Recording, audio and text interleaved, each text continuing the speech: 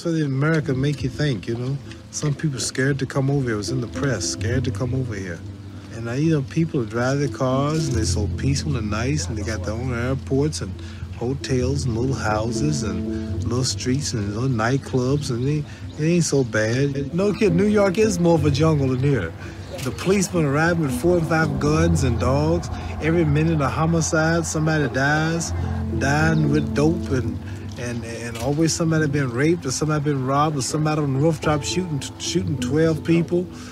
Man goes in the bank and shoots the teller and stabs the bank official and he runs out and he gets shot down the street. 2 cars head on doing 100 miles an hour. Train jumped over a track. Mine caves in. Always something in America. And you're so peaceful over here.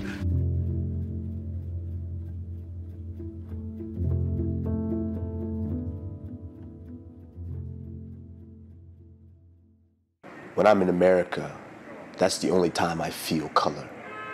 It's the only time I'm called black. And around those Western countries is when I'm called black. When I'm here on my soil, on my land, no one has ever said, so I've never heard the color black or the color white or brown. I've never heard that. I've never even heard any talks of race in any way. And we have white people here. We have black. We have the Lebanese. We have, you know, Persians. We have Asians. We have Indians. They're all here. Nobody cares. We're not called black. We're not called any of that. We're just people. We're just brothers and sisters in this country. Hello, how are you? Wonderful, wonderful. Pleasure meeting you. Pleasure to meet you. Yes. Nice to meet you. Thank you. How are you? Nice to meet you. It's an honor, it's a pleasure to be here because whenever you can merge the two, sports and education, it's always fantastic. Don't just think this is a sport for men, you know.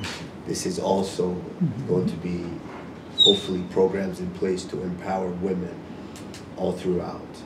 So, thank you guys. We appreciate everything that you guys are doing for us, the partnership, and bigger and better things to come in this new year.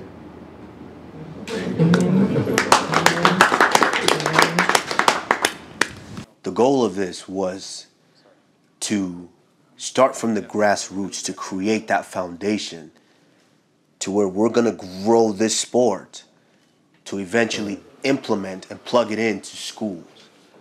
Like in the States, we have football, we have basketball, we have track and field, we have tennis, some schools have swimming.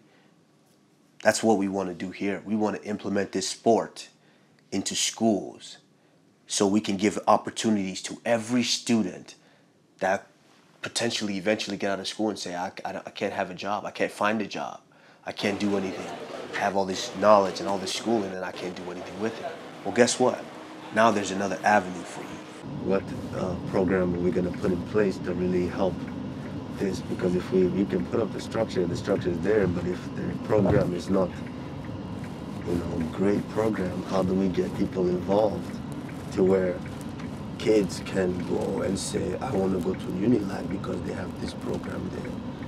Like, being honest, even in the States, plenty of children pick different universities because of the sports that they have there that they offer. So I want to make sure that we can have that program in place. That's going to be an excellent program that can entice the students. First of all, thank you guys.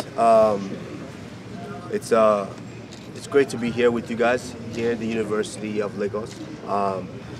We wanted to, we had a program in place, we had a vision in place, myself, Natasha, Ryan, and Mario, and my team. And we thought that, you know, we understand that we want to use what I am, use what I know right now, which is obviously my position, my sport that I've been in.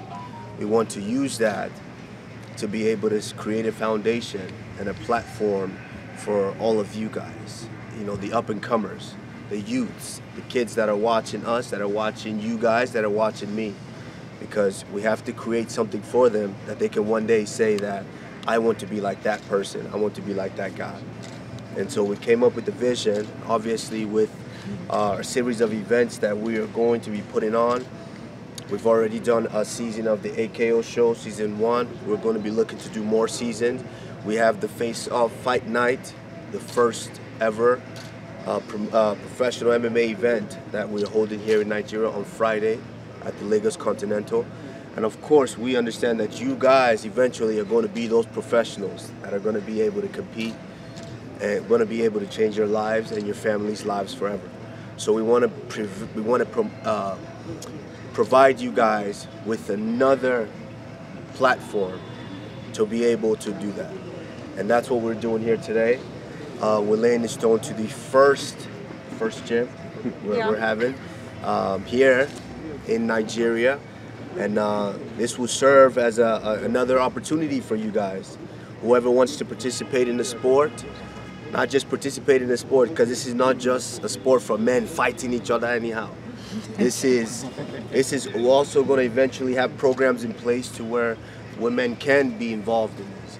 Women can take self-defense courses in these programs, and of course, some of the baddest fighters in the world today are women. You know, my teammate is one of the baddest, if not the baddest fighter in the world today, and she's a woman. So, you know, it's not just something for men. Women can do this too. So we thank you guys for giving us your attention. It's always good to at least miss the last 20-30 minutes of lecture in class to be able to come and see something new, something different. So we thank you guys. We are gonna lay the stone now for our, hopefully groundbreaking, and but to start that program. All right. Well, thank you guys.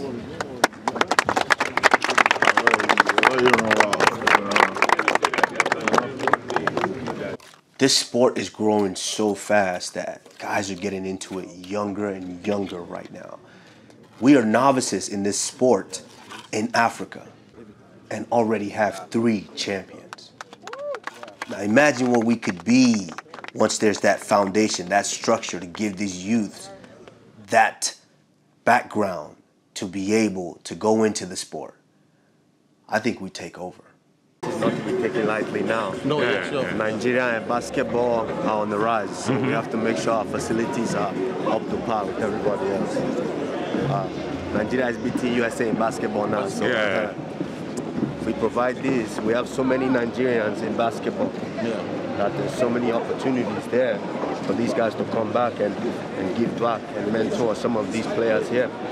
And this is one of the biggest and best way to promote a university when Unilag has the best basketball team. Anybody who's anybody coming up in basketball in Nigeria is going to want to come to Unilag. So that's extremely, extremely important. The Organization of Afro-American Unity sees the only hope for the black man in America in a strong Africa, and the necessity of the Afro-American becoming inseparably linked with the overall program that's existing on the African continent. The 2 problems must be solved together, and the 2 forces must go forward together.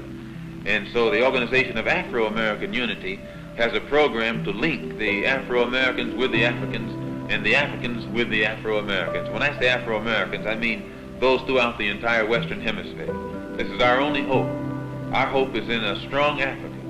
And when Africa is strong, our position in America will be one of respect. But if Africa is weak, we will never be in a position of respect in America. They used to have a saying that one doesn't have a Chinaman's chance.